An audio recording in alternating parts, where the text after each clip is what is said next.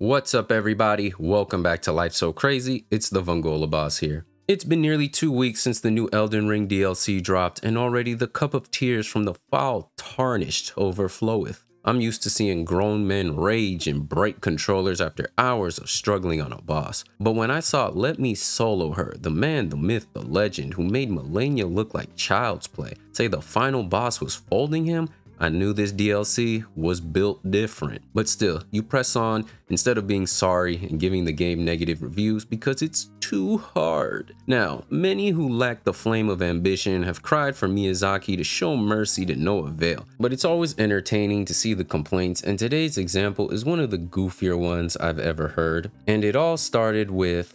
Pause. There's this clip from a recent video from Alana Pierce that has been making the rounds online where she talks about various disabilities and accessibility options to help those who suffer from them and why Elden Ring and Souls games as a whole should incorporate them. But she got onto the topic of situational disabilities, which until today I never knew were a thing. And after a puddle's depth worth of research, I can confidently say it amounts to a mix of inclusivity and victimhood culture, painting any and all attempts to complete a task with any slight hindrance as a disability. Apparently, disabilities are a spectrum, and some examples shown in this graphic compare an individual with one arm to a parent holding a child and only having one arm free, or a blind person to the situationally disabled distracted driver. Remember guys, another situational disability is trying to fill out a form on a mobile device while holding a cup of coffee in your hand as if you couldn't just put that coffee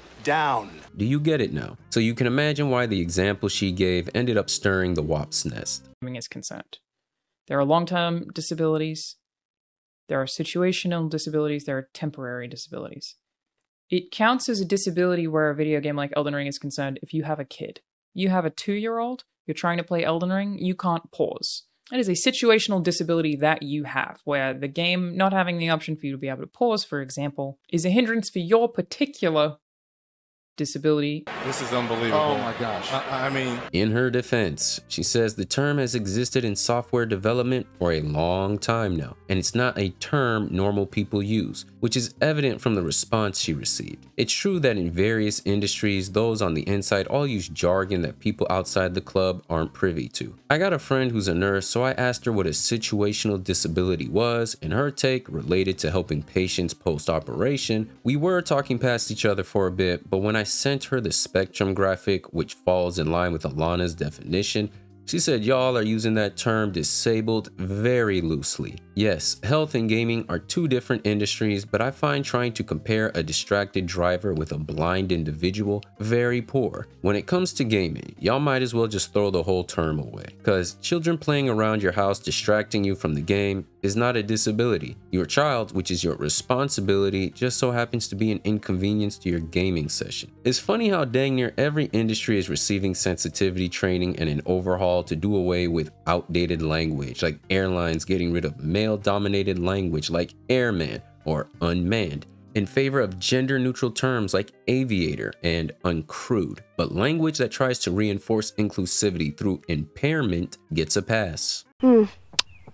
Really makes you think. And overall, trying to blur the line of demarcation between the disabled and non-disabled like this is a slap in the face to people that actually have to live with impairments. Imagine me, a whole able-bodied individual, telling the cashier I met last week at a restaurant who only had one arm that I know all too well what it's like to have only one arm free to do something when I'm carrying a suitcase. Outrageously unserious. Now, this is roughly 30 seconds from an 18-minute video of waffling, and it comes from the second half where she speaks specifically on accessibility in Elden Ring and how a pause feature could help. It was really smooth sailing up until then. She spoke about how people should be able to criticize FromSoft games, the recent patch, and the tools the DLC offers to help players not get mollywopped by basic enemies. And then she got to talking about various disabilities and how playing Elden Ring with children can be considered one, at least in a game developer's mind. By her logic, natural bodily functions such as hunger pangs or your body telling you to go relieve yourself while you're gaming are situational disabilities. My situational disability was growing up and having to deal with a father who didn't understand or care that you can't pause an online game of Call of Duty. You know how stressful it was being on a 12 to 15 kill streak in Modern Warfare 3,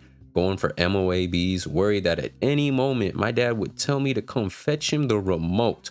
I wonder if there are any game devs who thought of making features to cater to my situation. I'ma keep it a buck with you, Habibi. I ain't trying to hear none of that situational mumbo jumbo with all the unconventional ways people have beat Elden Ring, from only using one hand, to using dance pads, to even beating the game with their freaking mind. I want you to look Elon Musk, the first Neuralink patient who has managed to play games of chess with his mind despite being paralyzed from the neck down, in the eye, and tell him more about how playing Elden Ring with toddlers present is a form of a disability. And after watching the whole video, I'm unconvinced, especially after hearing this recent quote from Miyazaki. If we really wanted the whole world to play the game, we could just crank the difficulty down more and more. But that wasn't the right approach, Miyazaki said of Elden Ring. Had we taken that approach, I don't think the game would have done what it did, because the sense of achievement that players gain from overcoming these hurdles is such a fundamental part of the experience. Turning down difficulty would strip the game of that joy, which, in my eyes, would break the game itself. I had to listen to it twice to make sure I wasn't tripping, but she quite literally says these games are designed to be extremely difficult, and that there's a baseline level of challenge for all players. One that can be made harder, but not easier, lest the appeal be lost. She said this level of challenge should be maintained regardless of accessibility features available. And when I really thought about it, I couldn't wrap my mind around how this could actually be achieved. And since she references herself as someone with experience on accessibility in games, I was waiting to hear her ideas on what could be done, and outside of less button presses, the solution she offered was aimed towards the hotly contested and culture of get good discourse surrounding how FromSoft games are beaten in the form of endgame screens showcasing stats and the methods a player used to beat the game, that they could use as bragging rights. She then uses Tunic as an example of a game she beat at the highest difficulty, which features, wait for it, a god mode, which happens to make it so you can't take any damage, removing a lot of the challenge, aka the point of FromSoft games. From what I've heard, Elden Ring is already the most accessible Souls game out there, which no doubt factors into why it's been so successful and popular. I don't really see the issue with having a pause button, but we're in a day and age where everyone says respect the game director's vision. So why doesn't that apply here? To wrap this up, Elden Ring is what it is, and it ain't what it ain't. It is for those emboldened by the flame of ambition, but it ain't for the situationally disabled, and that needs to be on a warning label. If you enjoyed the video, leave a like and subscribe to the channel if you're new, and drop a comment down below. I want to hear what y'all got to say about this. Check out the 2 videos showing up on the screen to see more Life So Crazy. It's been the Vongola Boss, and I'll catch y'all next time. Peace.